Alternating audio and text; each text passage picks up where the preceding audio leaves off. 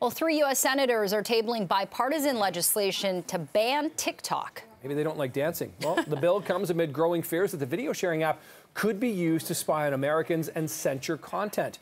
It would block all transactions from any social media company with at least 1 million followers that are based in or influenced by adversaries including China, Russia, Iran, and North Korea. Just last month, FBI Director Chris Wray warned that TikTok's operations raise national security concerns, saying the Chinese government could use it to influence users or gain control of their devices.